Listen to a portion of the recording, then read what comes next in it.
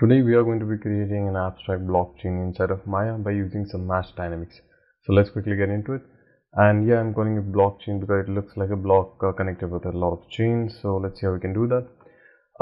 So yeah, I'm here in my modeling menu, and here you can find your mesh. And before actually getting into the mesh, we have to create our primitive. And for some reason, if you don't have your mesh around here, or if you go to animation, you can't find your mesh here, that's probably because you don't have mesh turned on. So make sure you go to the plugin manager, and if you scroll down here, you should find something called as the mesh.mll. So make sure you load it and you'll be good to go. Anyway, so I'm going to start off by taking a simple cube. This is what my primitive will look like, and I'm going to convert it just a little bit. So here I'm going to just change the width to something like maybe a 3. Alright, I think that's too big, so let's go for a 2.5. That looks like a brick, a nice block to play around with. And for the subdivision, what I'm going to do is change this to simply 2. That looks pretty good. Now I'm going to give it a little bit of bevel, so I'm going to click on the bevel, and if I select, if I go closer here, you'll find that we get something like this. So what I'm going to do is reduce the amount of fraction to right about there, and let's increase the amount of segments we have on our block. That we will get a nice block here. If I press 3 just to make it a smoother mesh, you'll find that we get a pretty nice block. Even in the solid mode, it looks pretty good. Alright, so from here it's pretty much good to go. I'm going to call this a block, right? And now I'm going to go to the mesh, and I'm going to click on this, which is basically create mesh network. So let's click on that, and instantly it will create this array of clones. It's basically a lot of you can see. I'm going to click on the GPU in the repro just so it uses our GPU. Now the first thing you're going to do is go to your distribute node, and you'll see that you get a lot of distribution here. You can change how many distribution it should have, how much clones you want, and so on and so on. And the distribution type has been set to linear. For our case, what we want is the grid, right? So this looks good to me. And yeah, so let's kindly tweak it.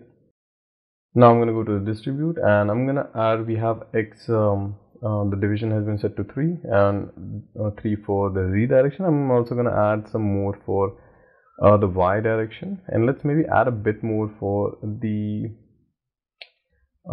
X, Z, and let's maybe add a bit more to the Y, right? So this looks good, and maybe let's we can reduce maybe for the Y. And from here again, we have to manage how we want our distribution to be. So I'm just going to go for something like maybe 4.5, and then again we have to make sure they are kind of nicely distributed between each other. Alright, so this is what we have, and yeah, I guess we can go for 5 by 5. Alright, so this is what we have. Looks pretty good. I guess we have a lot for our Z. I think we should probably reduce this. So again, I'm going to reduce the overall value here, and so this is what we have. Looks pretty good. Alright, so we have a nice mesh network here to start to play around with it. Alright, the next thing that we are going to do is pretty much we are going to add some dynamics into here. So I'm going to go to my mesh network here. You can select your mesh network and make sure you have your outliner opened up. If you don't have your outliner, you can go to Windows and click on this outliner. The other thing that is important, which is not exactly mandatory, but if you have, it will be pretty helpful for you, which is the mesh editor. Here you can pretty much play around with whatever you want to add, and have basically a layer-wise distribution how things are pretty much happening inside of your mesh. Like you have your mesh network, inside that you have a distribution, and then we have more and more stuff inside of our mesh. So it's pretty useful for your working around. Alright, so I'm going to add here, you'll find the dynamics. I'm going to click on this and add the dynamic node.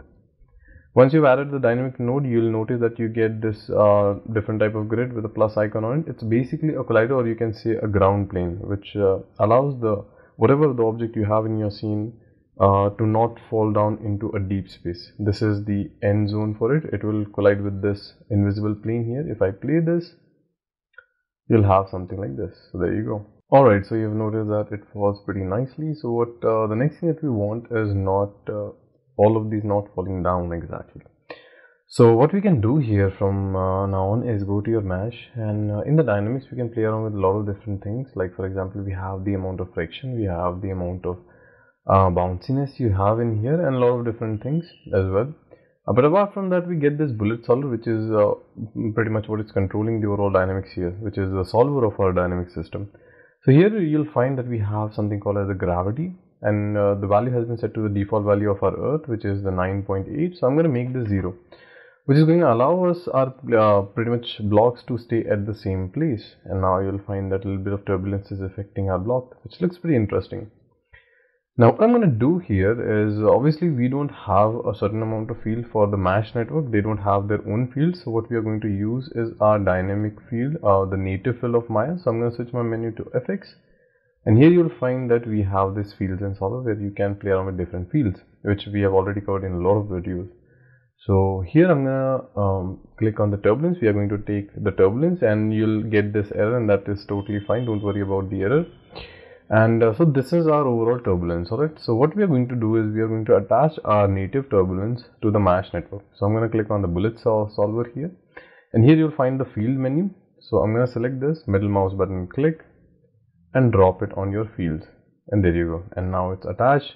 So now you won't get any error, and you'll find it's affecting very little. So what I'm going to do is, just to show how strong it is, I'm going to make the value to 100, and now you can see how it's affecting the overall system.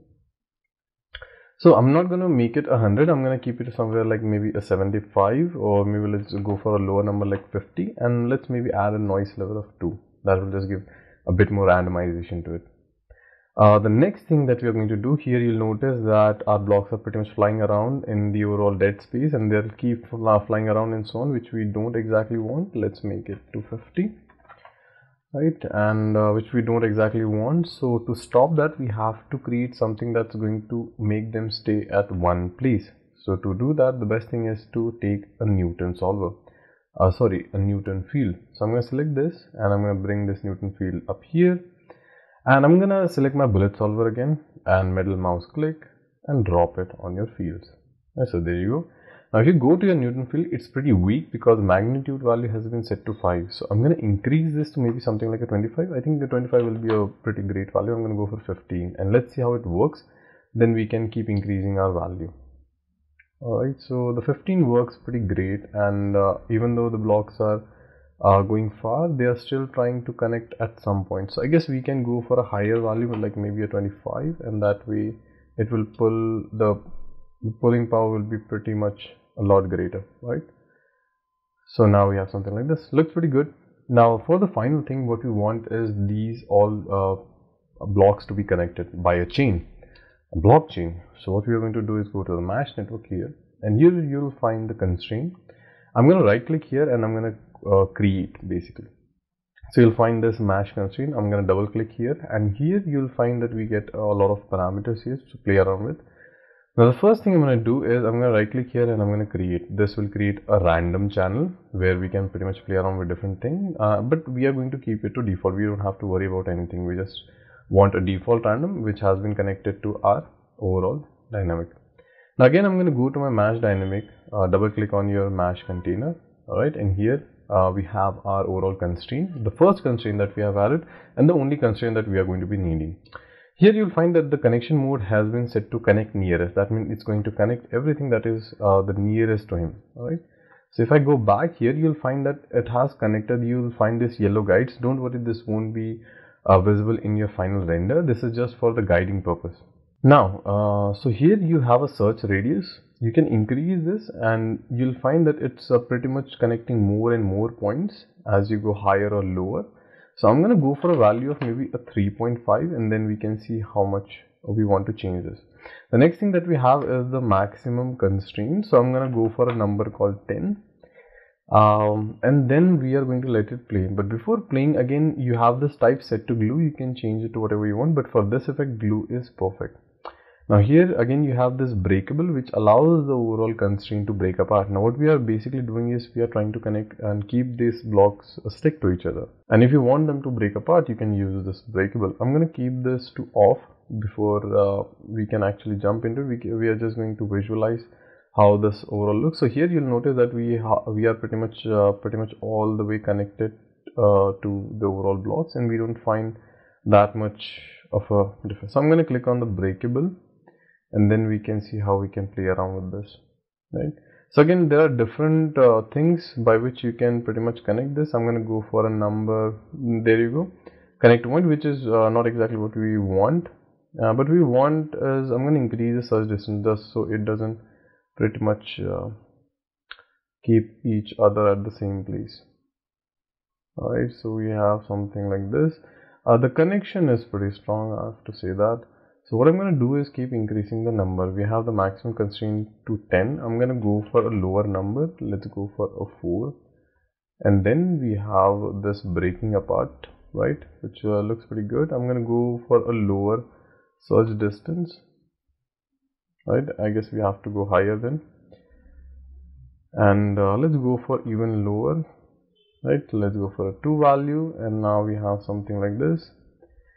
Now this looks pretty good, but again we want a little bit more dynamics in here. Alright, so there you go. Now we have something like this, a lot of blocks connected to a chain, which are pretty much swinging around, and there you go. So now since we have connected all of these polygon to each other, right, and there is no exact way of showing that, because if you render this, this yellow line is only for the guide purposes, obviously not going to show in the final render. So what we want is to create some kind of thing that will connect all of these blocks together. We pretty much create a chain in between them, right? So if you are finalized with this, if you are pretty much satisfied with this, before jumping into the next, make sure you are pretty much satisfied with everything that you have done so far. If you don't want this, again you can tweak around and play around how you want this to be, how this you want the overall look to be. And once you're satisfied, we can jump into the new thing, which is pretty much creating the chain.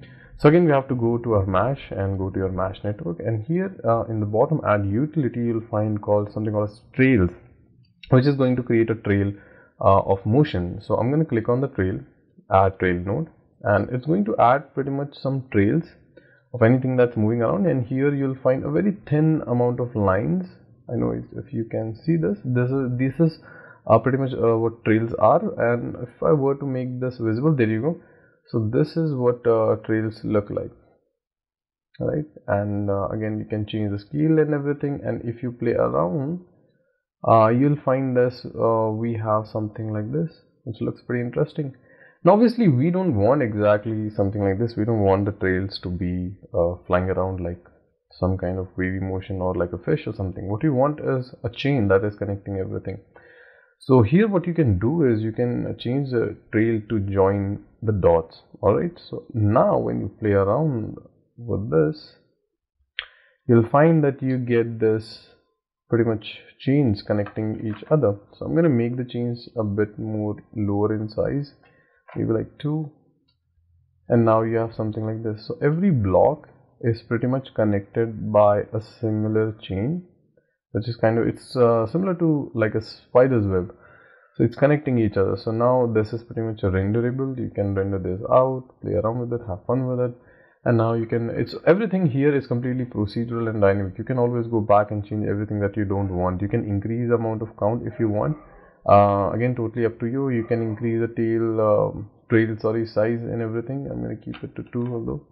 And again, you can increase the curve sampler so it's a bit more subdivided. And then again, you can play around with this to create something pretty interesting like this. Alright, so from here again you can jump into the lighting and shading. I'm not gonna jump into the lighting shading. I'm just, if you want, I can show you a bit light and mode. So I'm gonna just quickly take a simple HDRI to showcase how this looks. Alright, so I've loaded in my HDRI, and let's see how this looks in a lighted mode. Alright, so this is what you have. So here you'll notice that you get this chain connecting to your overall scene. So again, you can have fun with this. You can go to your trails and you can have fun with it. Maybe add a bit more size if you want them to look pretty big. You can add bit. If you want, you can increase the amount of counts you have in your scene, and then again just have fun with it, play around with it, and you'll have something like this. So enjoy this and try to create something interesting out of this. This is a pretty good and new concept to have fun with it. So the amount of efforts it takes is very few. It's a pretty simple and straightforward procedure, and you can have a lot of fun creating it. And just because of the reason that it looks something like this, that's why I named it BlockChain.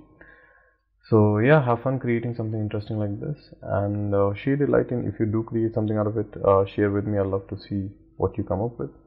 And that's it for this one, and I'll see you in the next video.